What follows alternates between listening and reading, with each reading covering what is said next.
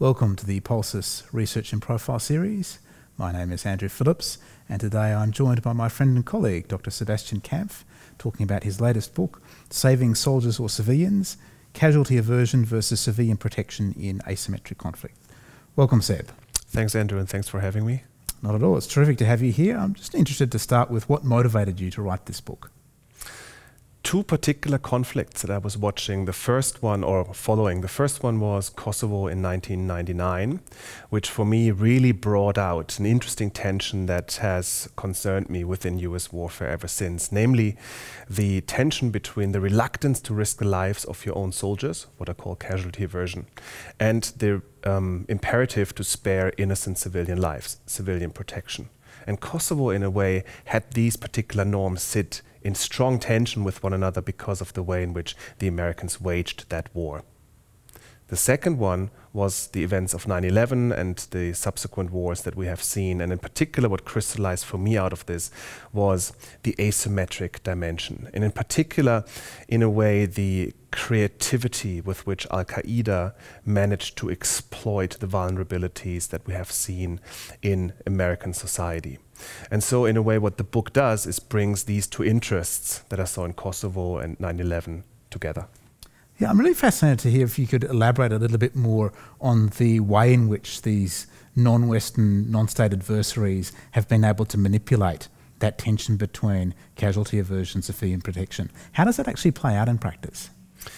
Well, the point I'm making in the book is that the two norms of casualty aversion and civilian protection have come to underpin contemporary US warfare. But once these two particular tensions come in contact with the interactive dynamics that we see in war, i.e. once the US fights its adversaries in Somalia, Afghanistan, and Iraq, and in other places, we see that these adversaries have identified these two particular norms within US warfare as areas of vulnerability. They see it as the center of gravity, the biggest weakness of US warfare, and try to exploit them subsequently. So can you give us an empirical illustration of that? What does that actually look like in practice? So I'm doing three particular case studies: Somalia in the early 1990s, Afghanistan and Iraq after 9/11. And across the three cases, what we see, for example, with regards to the exploitation of the norm of civilian protection, is that whether it is ID'd or warlords or Al-Qaeda or the Taliban or insurgents, they, for example, all use human shields. They use crowd swarming techniques to bring civilians close to their enemy forces to be able to hit them from behind. They all locate some of their strategic assets within densely populated areas, trying to provoke Americans to generate collateral damage. That's one way in which they have tried to exploit civilian protection, making it more difficult to differentiate between themselves and the civilian population within which they are embedded. So like Black Hawk Down. That's right. Very good example of that. But what you also see in Black Hawk Down, as well as in the subsequent cases, is they also try to exploit casualty aversion, the perceived inability on part of the Americans to stomach the sight of the blood of their own soldiers. And what we see throughout is a very strong conviction amongst these US adversaries that if you just kill one American soldier, you can make life very, very difficult for US administrations. Kill a handful or more, they start running and withdrawing. That's in a way the big lesson that they have learned from Vietnam, from Lebanon, and subsequently from Somalia. So looking at your argument, this idea of that Americans face a painful choice between preserving these two competing values, casualty aversion, civilian protection, how in practice have Americans sought to reconcile those values, and have they been making the right choice in your view? Okay, so the choice that the Americans had to make was born out of the adversaries exploiting civilian protection, casualty aversion. So putting them in a position where they have to make that choice. That's right. And it's terrible either way they make that choice. Yeah, and in all the three cases that I look at, the Americans decided to prioritize the lives of their own soldiers of the lives of enemy civilians.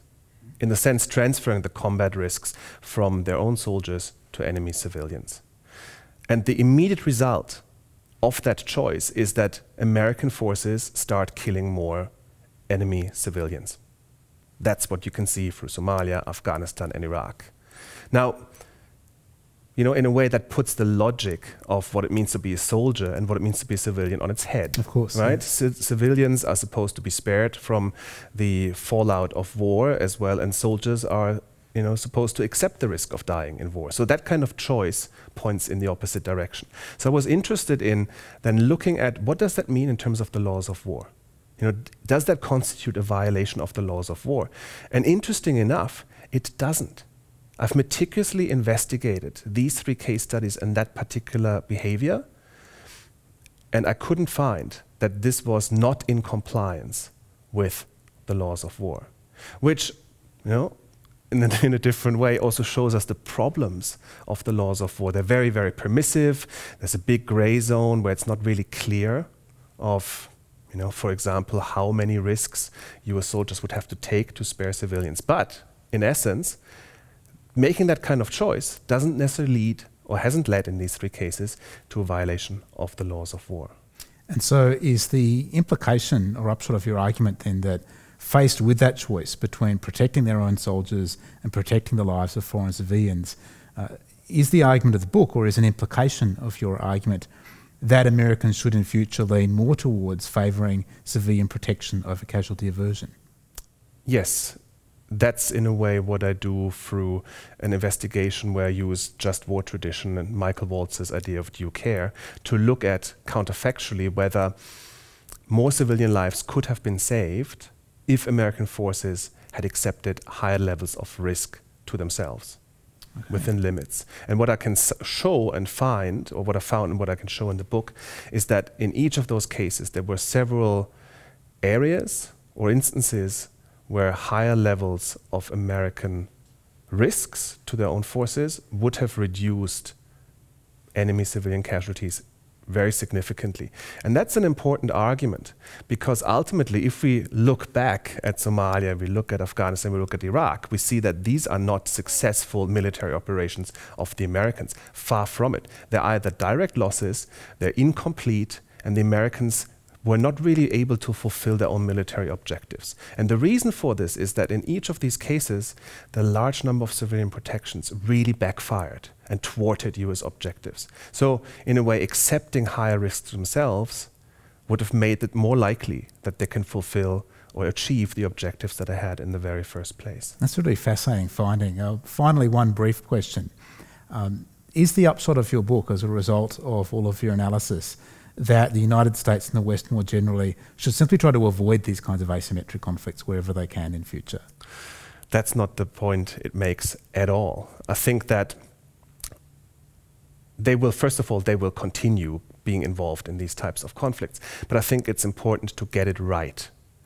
And to get it right means to actually not just comply with the laws of war, but to accept that there are much more restrictive ways in which they need to view the protection of civilians. And I'm not saying this from a deontological, good-hearted type of way, as someone who sits in an ivory tower and thinks about these things. I would have expected nothing less from you, sir. Absolutely. But it has actually strategic repercussions, right?